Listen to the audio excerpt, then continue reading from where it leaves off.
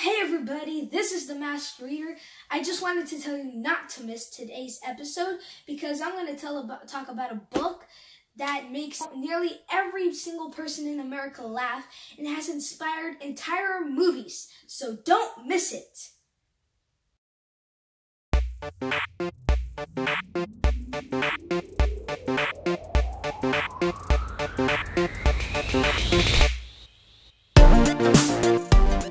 Welcome everybody to the second episode of the Masked Reader. Before you watch the video, please make sure to like the video, subscribe to the channel, and press that notifications button so you can be notified when videos of me come out. Before the video starts, I just wanted to thank everybody for their support on my first video. Happened last week. And on the first day, it got over 100 views. So thank you, everybody. All right, now let's get on to the real part of this video.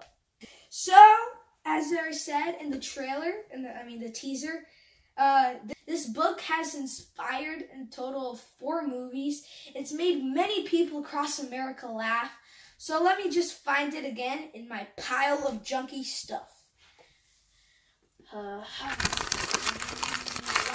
Last week I pulled off a Rubik's Cube. Let me see what I'm gonna find today. Aha! Oh wait, Star Wars, a classic, but not what I'm looking for. Aha! Ladies and gentlemen, I would like to present to you the book that's part of the series that's made many people across America laugh, inspired 4 movies, and it's probably gonna make you, yes you, laugh again. Ladies and gentlemen, I'd like to present to you Diary of a Wimpy Kid. Now this book, if you don't know, was written and illustrated by Jeff Kinney. This time it isn't in comic book format, but there are many pictures. I'm just going to show you a few pages just to show the style of it.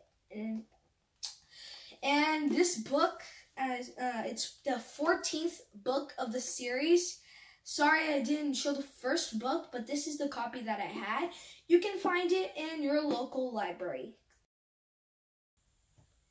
Now the setting of the story is in the present time. And the plot of the story is the main character named Greg Heffley. He's a 6th grader.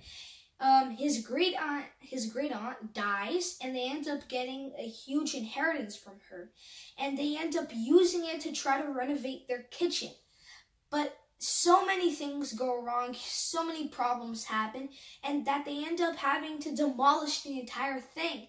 And now they're seriously thinking about the possibility of leaving everything behind and moving to a new neighborhood. Now I can relate to this because, like Greg Heffley, I also had to move out of state, actually, and not from one neighborhood into the other.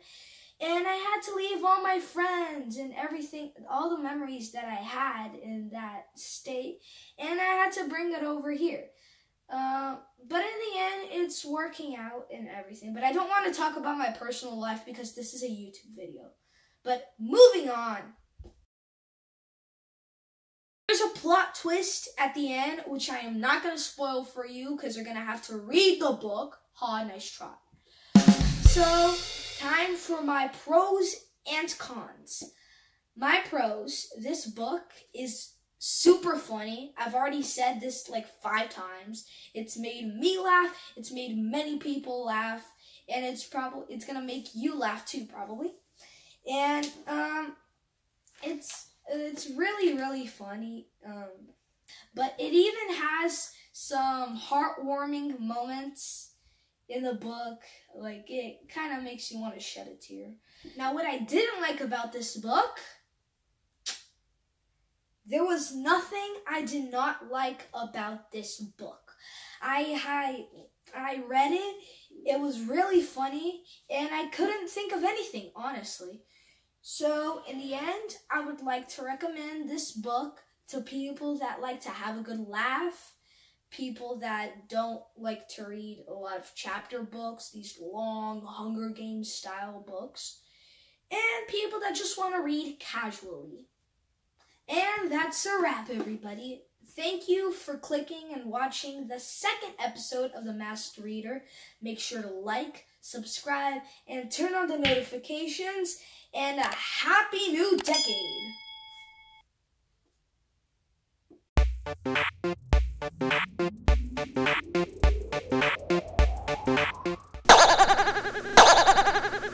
The second episode of The Masked Singer.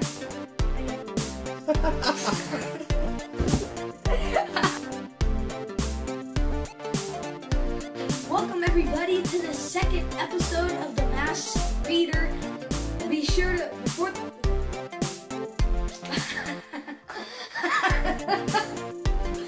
this is epic feels. 3, 2, 1. Now before the video starts again, I just wanted to thank everybody because